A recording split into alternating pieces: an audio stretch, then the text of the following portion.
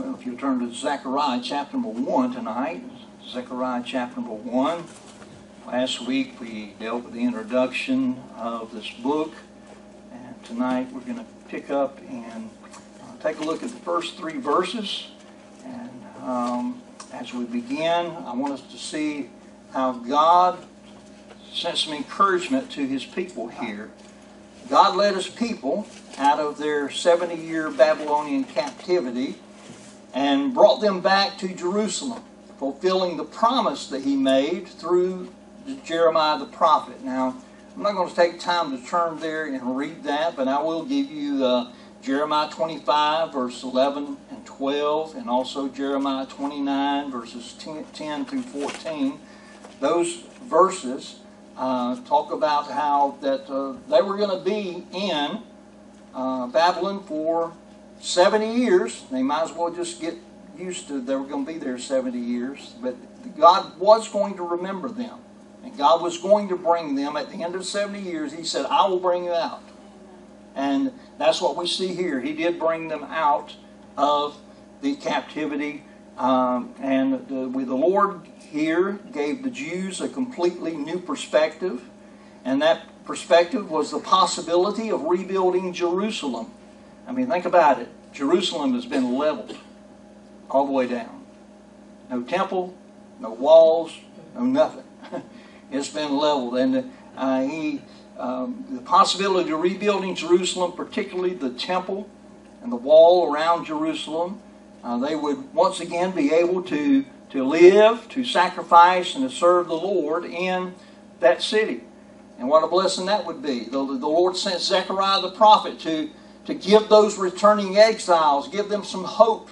I mean, they were in need of hope, but He gave them new hope for the future. He showed them some new possibilities, and above all, the glorious future that would be theirs under Messiah's reign. That's what we see in this book. Israel would receive a new vision and be able to know God's plan for its future. God wanted to encourage the Israelites through the prophet Zechariah and to take advantage of the opportunity to give themselves wholly to the Lord. They said, look, God's going to do a great thing, but you need to give yourself wholly to Him. And the new work was not to be delayed. I mean, they were supposed to be building the temple. Israel was to give the Lord first priority, and that's the theme of Zechariah's first 6 verses here. And verse number 3 is the key. Let's go ahead and read verses 1 through 3. We're just going to deal with verses 1 through 3. In the 8th month, in the 2nd year of Darius, came the word of the Lord unto Zechariah, the son of Berechiah, the son of Iddo, the prophet, saying, The Lord hath been sore displeased with your fathers. Therefore say thou unto them, Thus saith the Lord of hosts, Turn ye unto me, saith the Lord of hosts, and I will turn unto you, saith the Lord of hosts. Now they needed to turn back to the Lord, didn't they? The Lord was going to bring them out of captivity, but listen, if they went back to their old ways of the way they were when they were previously in the land, was that going to be any good for them? It was not, was it? The Lord was wanting complete dedication. Complete dedication is always a condition for the success of a new task. And the book that precedes this book, the prophet Haggai, explained how serious the delay can be. There, you flip one page back in my Bible, Haggai 1, verse number 9. He was telling them, he said, Ye looked for much, and lo, it came to little. And when ye brought it home, I did blow upon it. Why, saith the Lord of hosts? Because of mine house that is waste, and ye run every man to his own house. They had lost priorities. Rather than working on the Lord's house, they went and worked on their own houses. And they had set aside the finishing of the temple for 15 years that lay unfinished. And so the Lord continually presents us also. I want you to realize He presents us with new possibilities because He wants to lead us to His best for us. The same way He wanted the best for Israel, He wants the best for you and me.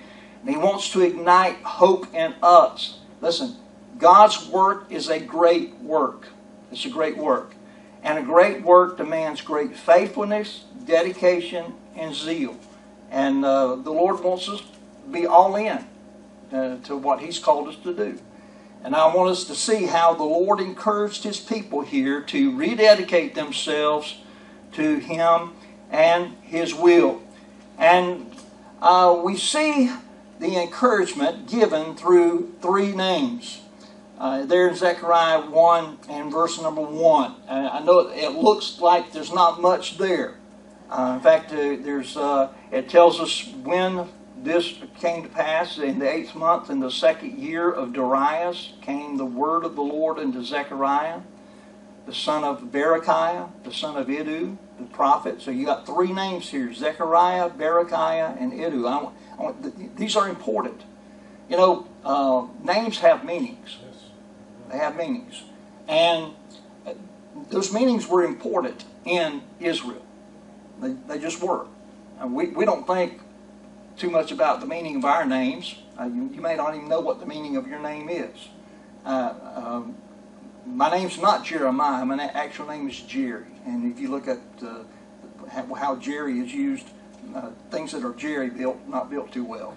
So it's not a good connotation, all right? Names have meanings. And the meanings meant something back during the times of Scripture here that we're talking about. And we see that there's encouragement that is given through three names here in verse number 1. Zechariah tells us that this word of the Lord came to him in the 2nd year of King Darius. That would be Darius the first, Hystaspes, I guess is how you say that, who ruled Persia from 522 to 486 BC. And by the way, I'm not giving it, didn't have it handed out beforehand, okay, because I didn't want people looking at the timeline of history instead of paying attention to what I got to say. But I'll carry these to the back when we dismiss, and they'll be laying on the table. If you want a timeline, this is courtesy of my wife. This came out of her book that she wrote.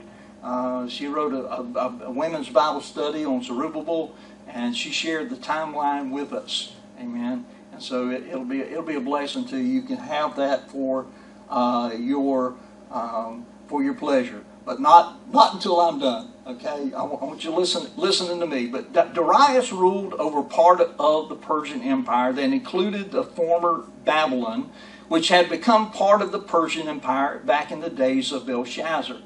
And although the Jews were granted permission to return to their homeland, understand that they were still subject to Darius' authority. That's important. Okay?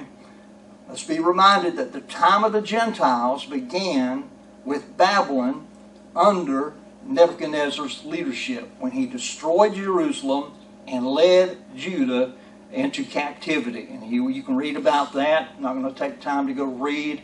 In 2 Chronicles, chapter 36, verses 10 through 21, tells us all about Nebuchadnezzar and the destruction there that was carried out. But that's when the time of the Gentiles began. The time of the Gentiles continued over the Persian Empire, the Greek Empire, the Roman Empire, and will last until the Lord returns to judge the nations and begin His reign in Israel. And that's when the Lord reigns. He will be there ruling from Jerusalem. The fact that a Gentile king ruled over them was a continual reminder to the Jews that despite their return to their land, they remained under the rule of nations. And I want you to think about this. When Jesus came, they were looking for Messiah. Part of what they were looking for came from this promise through Zechariah. The blessings that were supposed to come through Messiah. And they were, when Jesus came and he didn't put down Roman rule, he didn't come for that the first time. when he didn't do that, when he didn't assume the leadership there at the throne in Jerusalem, when he didn't do that, when he didn't take and do, they rejected him. But the fact that a Gentile king ruled was a continual reminder. And they were hoping for Messiah. They were hoping for this time that Zechariah will talk about later. And it seems as though God wanted to use Zechariah's first sentence here to remind his people that this would not always be the case. And these names are not by accident. Nothing is by accident. You know that. And we're going to see that their hope was grounded in God's promises. It's not going to always be the case that they were under Gentile rule. Their hope was grounded, though, in the promises of God. And in the same way, listen, our living hope is based not on the things of this present world. My hope is not in who the next president is going to be. Okay? It's not. My hope is not in any of that. My hope is in the Lord Jesus Christ. We're looking for Him to come. Amen. And Him is our hope. And let's not lose sight of that. Is it important that we get out and vote? Yes, it is. Is it important who we vote for? We're going to stand and give an account one day of how we voted. So yes, we do need to make sure that we vote and vote the right way. Vote according to our biblical convictions, not according to anything else. Now, our living hope, as I said, is not based on the things of this present world, but on God's promises of our future with the Lord as well.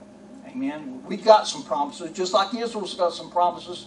We, as believers in the church, have promises as well, and we're looking right now for one of those promises. He's coming back. Amen. He's coming back to take us home in the rapture. Amen. And we're looking for that. But let's take a look at these three names are revealed here in Zechariah 1:1 that would give encouragement to the Lord's people through their meaning. And let's look at what each of these names mean and the significance of them. First of all is Zechariah's name himself. And we mentioned this briefly last week. Zechariah's name means Jehovah remembers, or the Lord remembers. Think about that. I mean, the Lord remembered His people. They were in captivity. He remembered. And when Zechariah come with the prophecy, it was like, the Lord remembers. The name Zechariah, as well as his prophecy, both drew their attention to the fact that the Lord would never forget the promises He made to the patriarchs.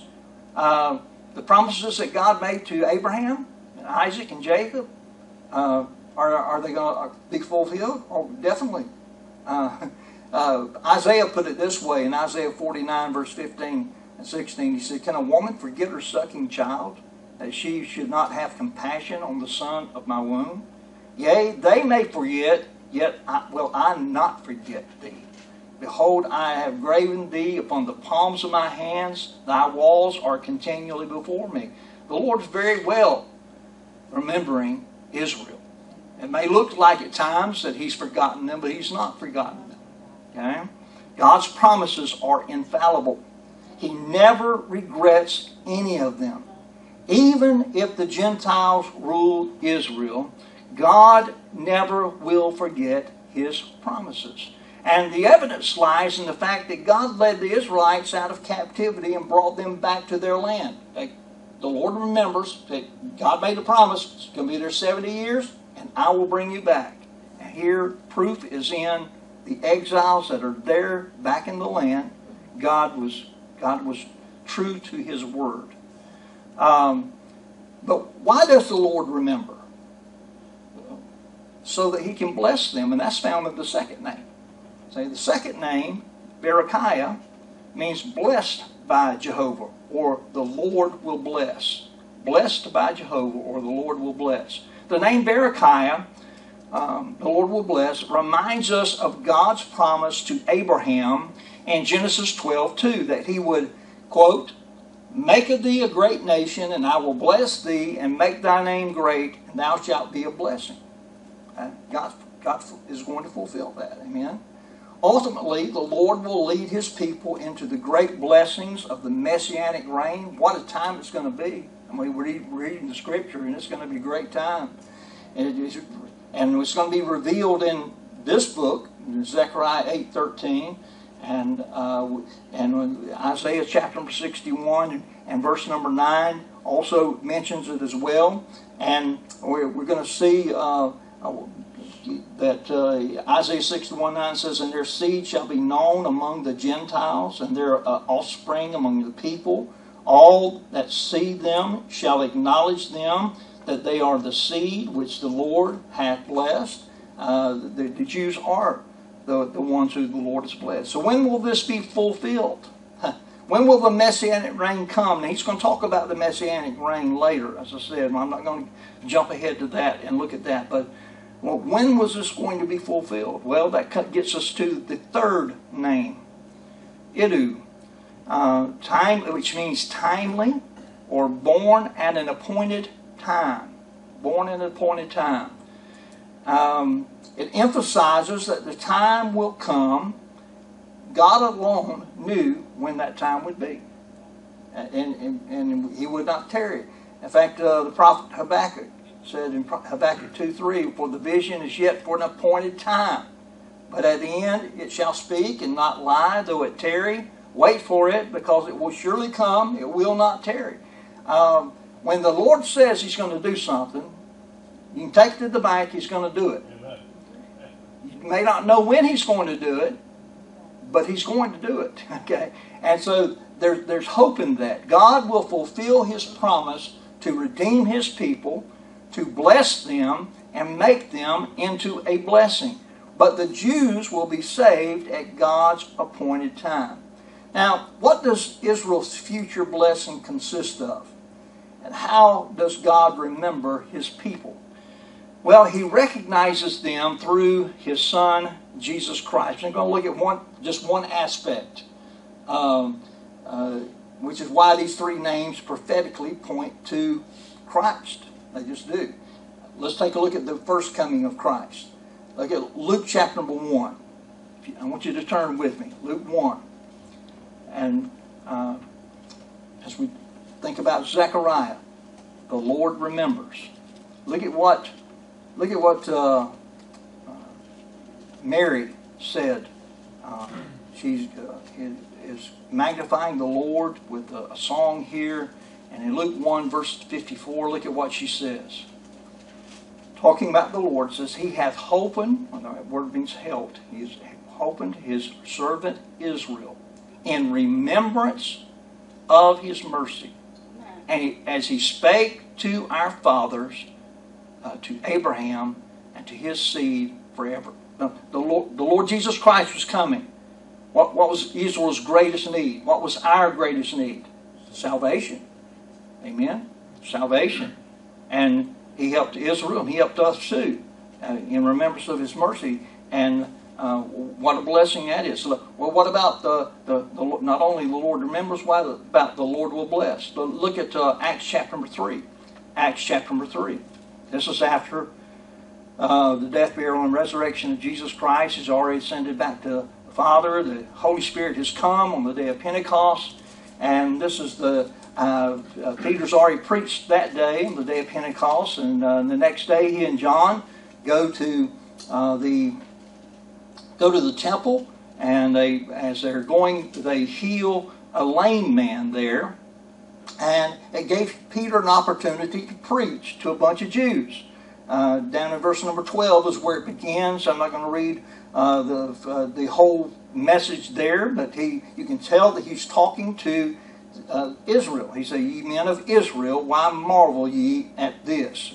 Or why look ye so earnestly on us, as though by our own power or holiness we made this man to walk?"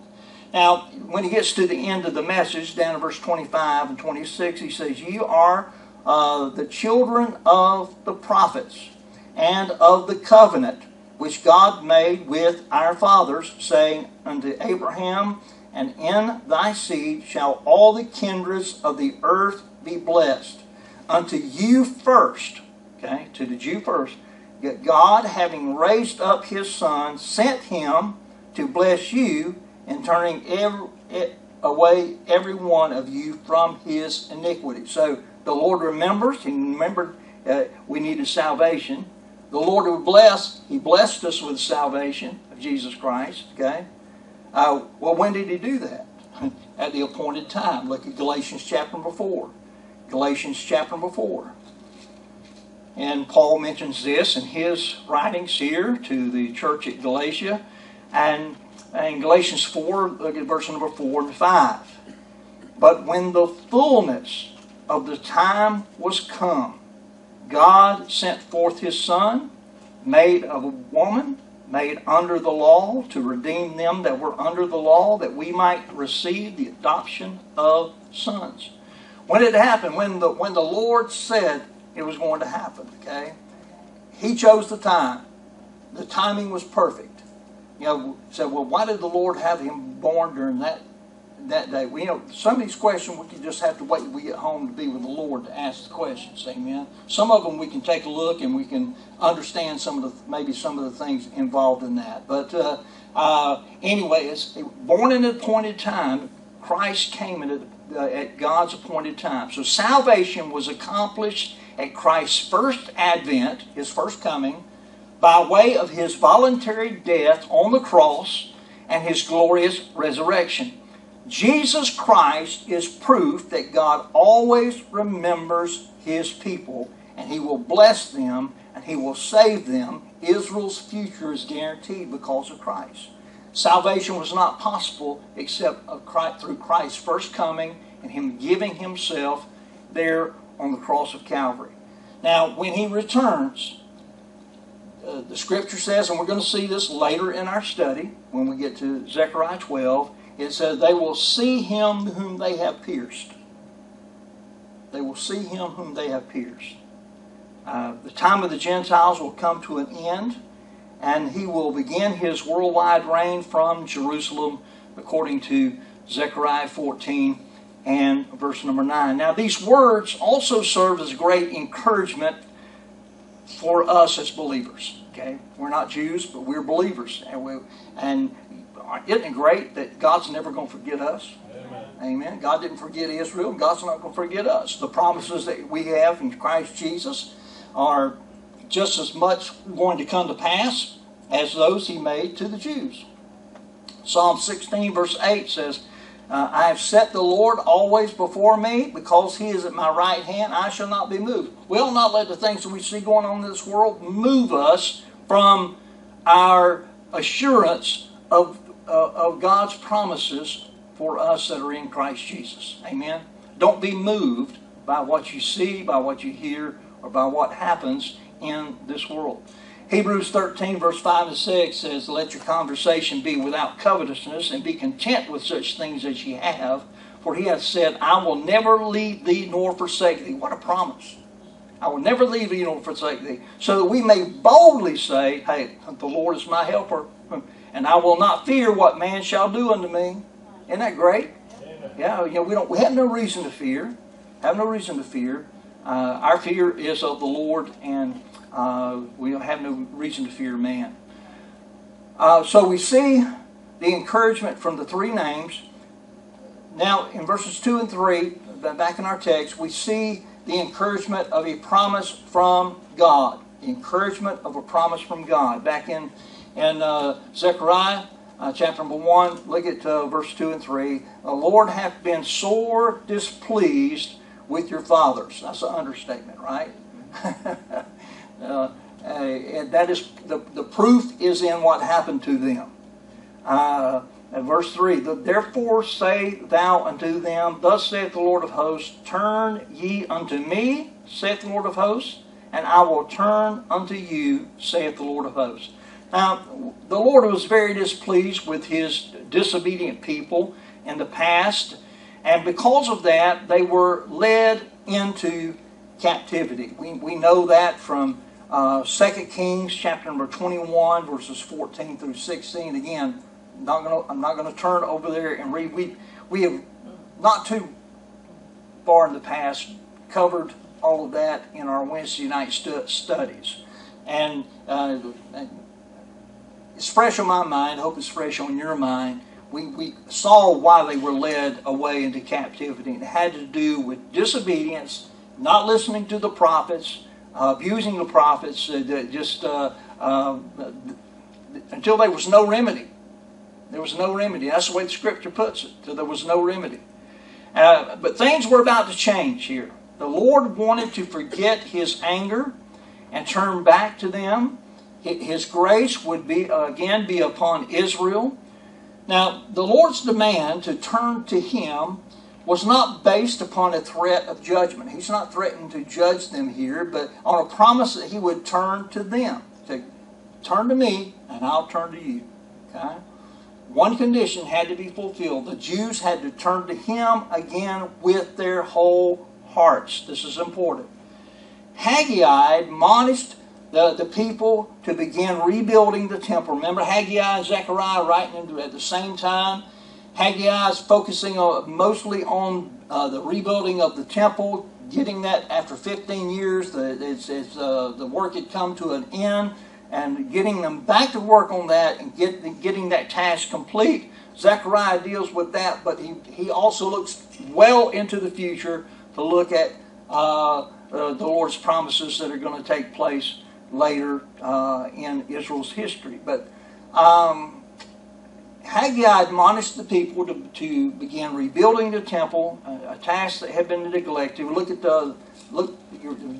Zechariah. Flip back another page there to Haggai 1. Look at verse number 12. Verse number 12. Then Zerubbabel the son of Shealtiel and Joshua the son of Josadak, the high priest, with all the remnant of the people, notice this, obeyed the voice of the Lord their God and the words of Haggai the prophet, as the Lord their God had sent him. And the people did fear before the Lord. Then spake Haggai, the Lord's messenger, in the Lord's message unto the people, saying, I am with you, saith the Lord. That's an encouragement, isn't it? I am with you, saith the Lord.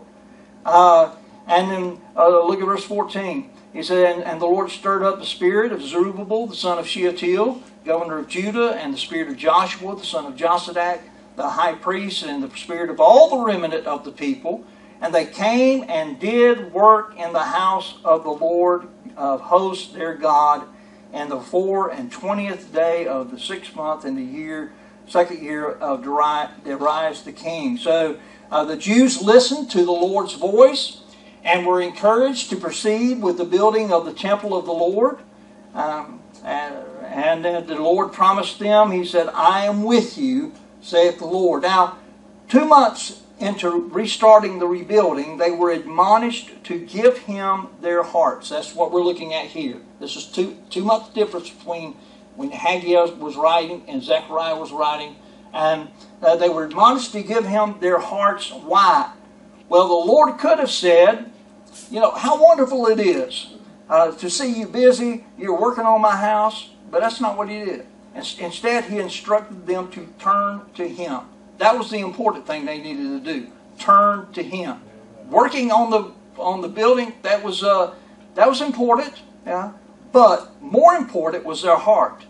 I want you to get this. We can serve the Lord without following Him, but we cannot follow Him without serving Him. Okay? I'm going to say that again. We can serve the Lord without following Him. There's a lot of folks that go through the motions of serving the Lord. Doesn't really mean anything. God doesn't really have their heart. They're doing it out of thinking they're getting some sort of grace from that. They're serving the Lord, but they're not following Him. But here we see the Jews were originally doing the same thing. They were serving the Lord without following Him. And that's not what the Lord wanted. Apparently the Jews were serving the Lord and without following Him. They were busy working on the temple, but the Lord wanted more. He wanted their hearts. They weren't instructed to simply work on the temple in an attempt to outwardly fulfill the law. That's not what the Lord wanted. The Lord wanted them to turn back to Him. He says, turn ye unto me. Turn ye unto me. The Lord expressed this call to turn around, even through the prophet Hosea.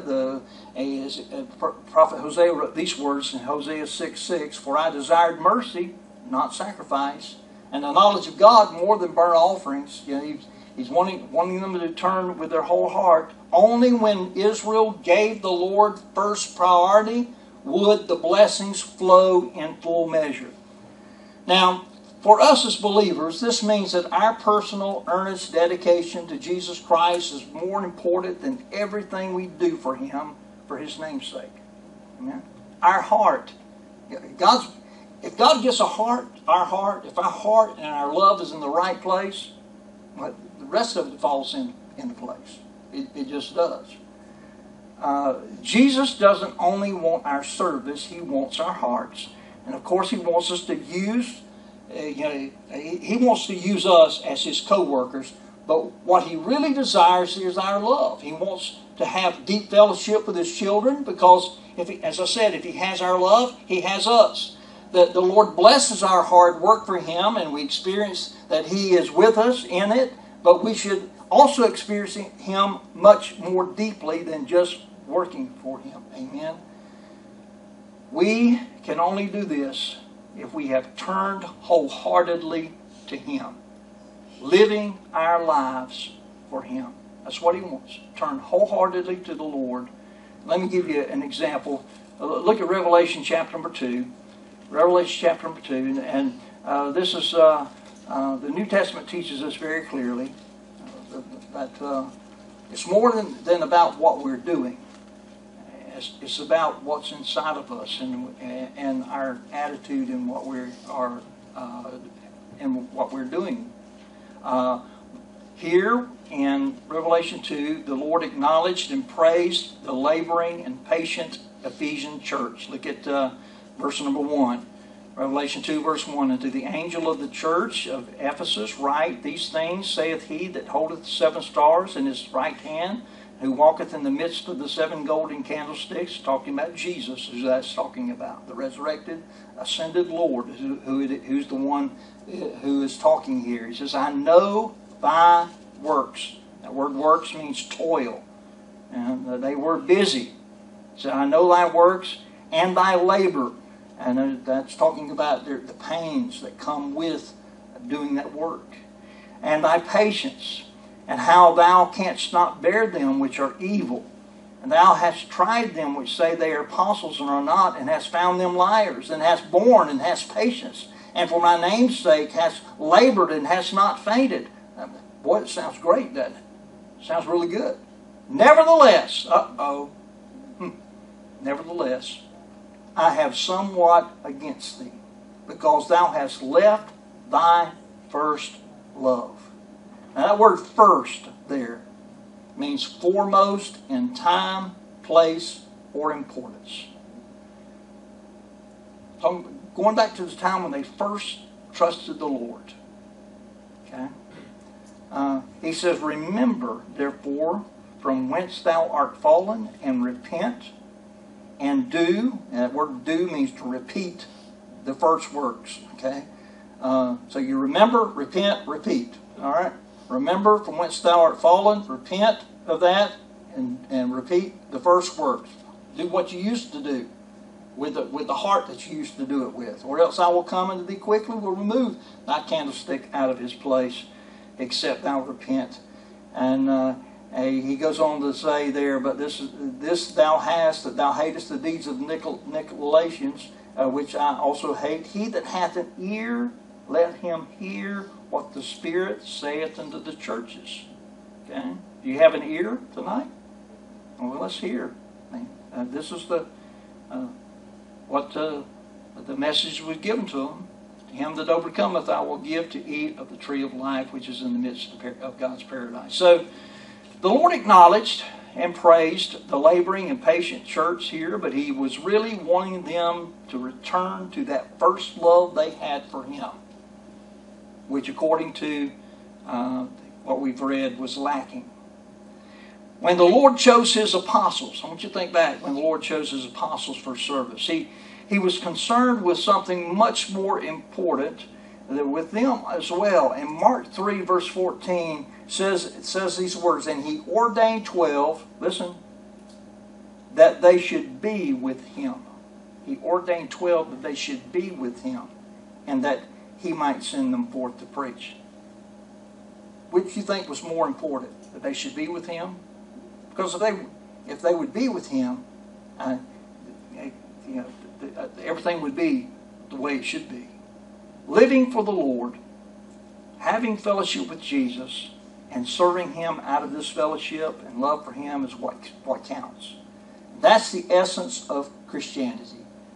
Blessings for our lives and deeds are only found in our complete devotion to God. So let me use the words of Zechariah and let's examine ourselves there with verse number 3. Zechariah 1:3. Therefore say thou unto them, thus saith the Lord of hosts, turn ye unto me, saith the Lord of hosts, and I will turn unto you, saith the Lord of hosts. Is there anything we need to turn from and turn back to the Lord tonight in our lives? Well, this is an opportunity to do that. Amen. I trust that you'll do that. Father, we just thank you tonight for your word. And Lord, we thank you for the love that you have for us. We thank you for the promises, every promise that you have given to us as believers. What a blessing that is to us. And Lord, so many times we get all in a tizzy about the timing of those things. And what we need to be reminded of is that your timing is what's best. And we need to lean upon you for the timing. But we need to trust you that you are going to fulfill your word. And Lord, if you're going to fulfill your word, and you are going to do that, and you're going to come, take us home to be with you one day, and we're going to stand before you at the judgment seat of Christ as believers, and we're going to give an account one day. Those things are in Scripture, that is going to take place.